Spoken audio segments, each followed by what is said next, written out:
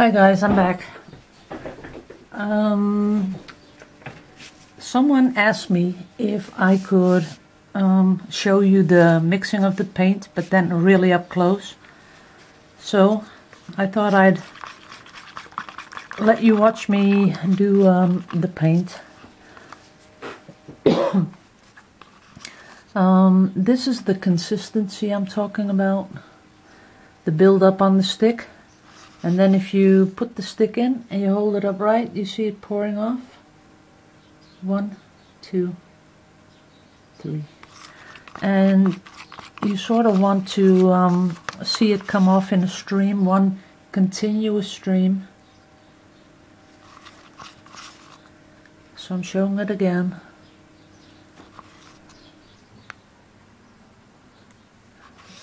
And I'm doing this with a different camera, so you know it's important to let you see inside the cup. That's about it. Then I'll show you how I mix it. Let's see, this one. Okay, there's in here it's turquoise. You see how thick it is? Oops, I gotta make sure you can see it. So you can see it's just one big blob of paint on the stick. So this is the acrylic paint with the pouring medium. Then I add some water, just a little bit, not too much, and start stirring until it's fully stirred and the water is fully taken up by the paint and the pouring medium. And I really like mixing paint because, you know, it's something you do, I think you call it automatically, and I usually watch TV when I do this. Yeah, I'm a big fan of those reality programs. I really love that. So we have one here in Holland that's been going on for about 3 years. It's called Utopia, and I always watch them. So there we go. See the build up on the stick and the pouring off when I hold it vertical. Let's do it one more time. The build up on the stick. And when you see at the end that it starts to come off in little chunks, then it's still too thick. So usually then I use this squirt bottle because you can dose the water better. So just a little bit more.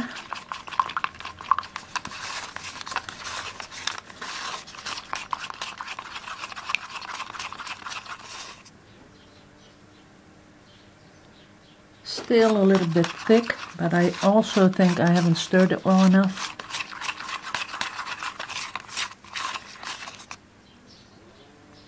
Yep, it's still too thick. So a little bit more.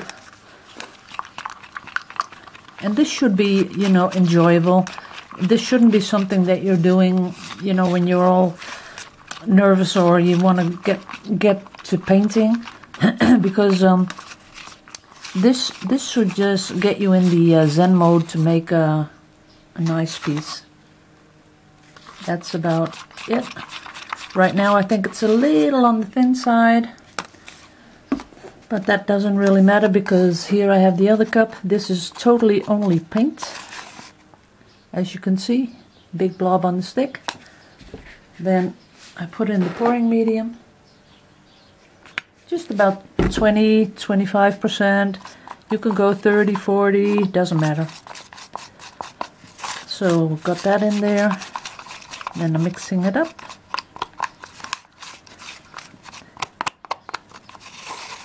And there you go, one big blob of paint on the stick. Then we put in a little bit of water. And why I'm making two of the same color is because I had a request on YouTube that someone wanted me to do a beach scene. And to tell you the truth, I am a sucker for a beautiful beach scene. But I've never done one before. So I thought that is one great idea, and let me do that. So there you have it, still thick. A little bit of water in there. So what I did is, the one I just showed you, this is going to be the sand color. And this one is going to be, these two are going to be the first two shallow parts. Because I want them to be really like turquoise. I've been to a lot of really beautiful beaches in my life. I've been to Mexico, Playa del Carmen, and I've been to the Maldives. I went to, it doesn't exist anymore, it was Nakatafuchi Island. That was beautiful. They named it something else now. And they, you know, they just, I think, tripled the prices. Couldn't even go there if I wanted to. That's how expensive it is. So here's the buildup. And you see it coming off in little chunks. So we have to add the water. So I really like a beach scene.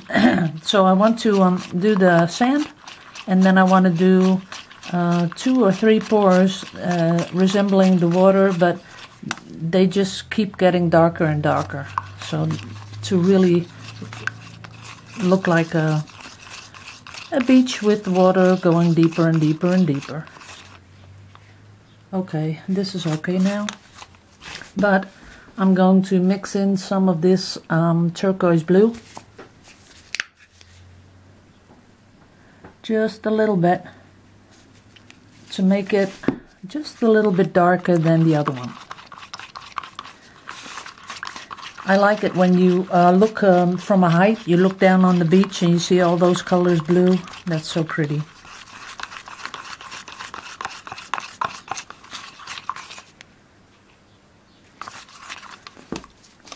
Okay, there's a slight difference, but not enough. So I'm going to be putting in just a little bit more. That's it. I think I'm coming down with a cold. Someone must have gave me some sort of a virus, I don't know.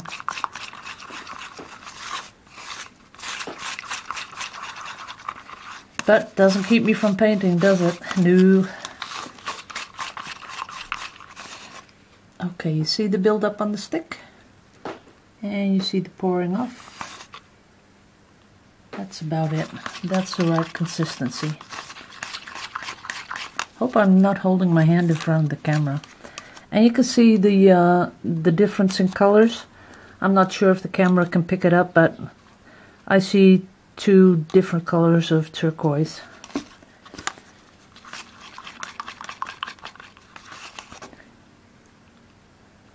Let's see if I can see what I'm doing on the camera. No, I can't.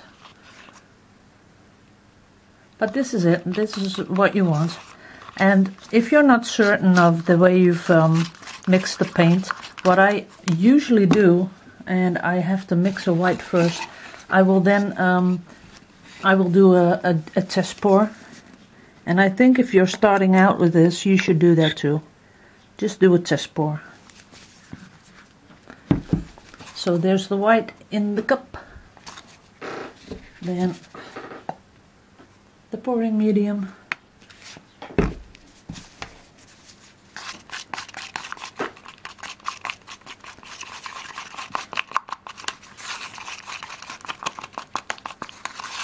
And yesterday someone gave me a good tip. They say, you know, I don't use plastic cups anymore because there's just too much waste of paint in those cups. And I agree with that. So I'm going to be, this is, today and tomorrow is the last 2 days that I'm going to be using plastic cups. I'm going to look for some glass that I can wash off, you know, afterwards. That'll save the environment a lot of plastic. Not that I feel bad about it, people, because I am very environmental friendly. I have I have a really big roof in two parts, and they're totally full of solar panels. So I help where I can. And I help myself, of course, because it's cheap. See? Too thick. If you have something that looks like this, it does drip off, but you know, it's just too thick. So adding a little water. And then I'll show you a little test run I do on the paint, and then we're good to go. And I'll stop this video and put up my little iPad, and I'll show you how I do the beach scene. And I hope you all do understand that things can go wrong. It's not that I always make beautiful art. It's trial and error and a lot of experimenting. And before I do the beach scene, I'll show you how much I experiment, because I think a lot of people just think, you know, oh, she's just lucky or something, but I put a lot of work in understanding the acrylics. So that's about it. Could be a little thinner, especially because it's white. And what I'm going to do is something totally different, because I'm going to be pouring, first I'm going to do the sand, then I'm going to pour the light colored turquoise green, and I'm going to pour separately. I'm going to pour the white over the turquoise, just where I want it, so pretty much controlled, and then when I torch it, it should look like waves, because that's what the person asked for. And while I'm doing this, I really want to thank everyone that just should show some appreciation if you do that, because I know it takes time to do, and I really appreciate it. And there we go. So the rest of the experiments that I'll be doing this weekend is silicone on the canvas. Someone asked me, you know, can you spray the silicone on the canvas before you do the pour? And I thought, well, I'm pretty sure what it's gonna do, because if I put silicone on the canvas and then pour over it, it's gonna be, you know, all these little holes where the paint gets resisted. And but I was thinking, if I first painted the canvas, then sprayed on the silicone, and then did the pour, we might get some really funny different effects. So that's what I'm gonna do. So silicone on the canvas, waves on the beach. Someone asked me to do something similar to Greg Benz. Do you all know him? Because, you know, I looked at it, but what I see is that he uses very thin down paint. So I'll be really thinning down the paint and then trying to do a Greg Benz, I guess. Then someone asked me to do a pour from really up high, so like 3 foot high, and then just drop the paint, and then preferably on that spinning thing, the turntable. I can do that. And, you know, the things you guys come up with, I think, oh yeah, that's cute, let's do that. So it's not, you know, an inconvenience, like you say, because I just love experimenting. If I were to do this instead of selling paintings, I'd be very happy, because I just love doing these experiments. The other one they asked was water and soap. And that is something that maybe I should show you, because some people do the pours and then they use one of those misty bottles, and with diluted dish soap, they spray on it, and then you get these now thousands of little cells. They don't really get big, but you get a lot of them, so I can show you that. And then one last request this morning on Facebook was if I could do a plastic pulling, pushing. I know exactly what they meant, because the person that discovered that was Danielle Wilkinson, and she has an Instagram account. If you want to know exactly, just put it in the comments and I'll give you the link. But she discovered that if you lay your paint on a surface and you put on a coat of plastic, so you lay plastic flat on the paint, then you slide your hand over it just a little bit to put the paints, squish them just a little bit into each other. Then you pull off the plastic and you get these really nice little cells. And the pattern of the paint, because the paint is put down in strips, it looks, I don't know, it gives it a different look. So I will be doing that too. But because that's 1, 2, 3, 4, 5, 6 different experiments, I'll be doing some today and then some tomorrow. And that will be 6 of them, so you got a lot of videos coming up. And I am really happy to do them. And I have to do a really big one because there's an opening of a sports shop in the little town that I live in, and I'm going to be doing a 120 by 60 centimeter negative space pour. So it's going to be really big, and I want it to have a really dynamic flow in it because it has to fit in a sports shop, right? So I was thinking really throwing down the paint, doing it really fast and making these waves, and I'm pretty excited about it. So I'm going to be doing that too. So I hope for everyone that this is clear. The build up on the stick, the pouring off when you do this, it comes off in one big flow. And you know, if ever you think, you know, could you just show that mixing just another, you know, make another video, because sometimes, you know, making another one, I don't know, makes it clearer, I don't know. But if you want me to do that, just put it in the comments and I'll write it down, and then I'll just do it, because as you know, experimenting is my middle name. Okay? Thank you so for watching. I'm going to be putting this one right up on Facebook, because YouTube, sorry, because maybe some people want to do this weekend and they're not sure about the consistency of the paint. And there was a lot of stuff I was going to talk about, but I can do that in the next video. So thank you, and see you in the next video.